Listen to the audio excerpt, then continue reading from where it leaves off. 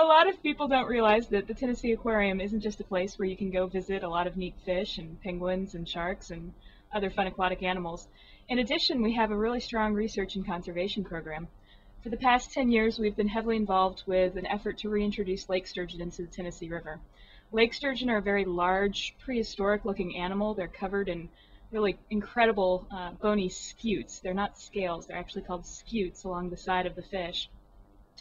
And they have been extirpated, which means they have not been seen in Tennessee since the 1960s. So these are a large fish that were an important part of our ecosystem here in Tennessee, and sadly they were fished out of the river just due to overharvest and widespread habitat alteration throughout the Tennessee River. So we started looking for a place where we could reintroduce lake sturgeon, and in the 1980s, the Tennessee Valley Authority started changing the way some of the releases from the dams were conducted. They aerated or oxygenated the water before they released it, and they increased the temperature of the releases and set minimum water releases. Because of that, the habitat improved enormously right below dams, and we saw an opportunity where we could work with TVA, the Tennessee Wildlife Resources Agency, and some other partners to rear lake sturgeon and reintroduce them into the Tennessee River.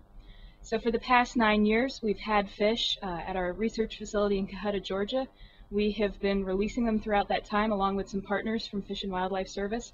And this past year, over 50,000 lake sturgeon have been released into the river. That's cumulative releases over the past 8 years.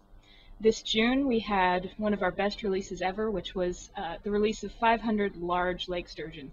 And by large, I mean they varied in size from 2 pounds all the way up to about 25 pounds.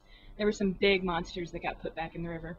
It was very exciting for us because this brought us one step closer to reaching our goal of having a self-sustaining population of lake sturgeon in the Tennessee River. These adults, when they're released, have a much better chance of survival than when we release the smaller fish.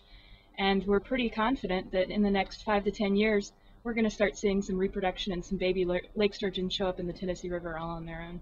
Having lake sturgeon back in the river doesn't just matter that we have another fish that we have out there that we can catch or another game fish. They're actually a really important part of the ecosystem.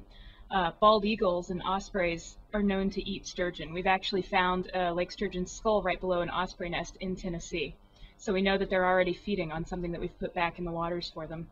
They're also important to smaller fishes that are in the river that may play a key part in the ecosystem for bass or trout or other game fish to feed on and eat.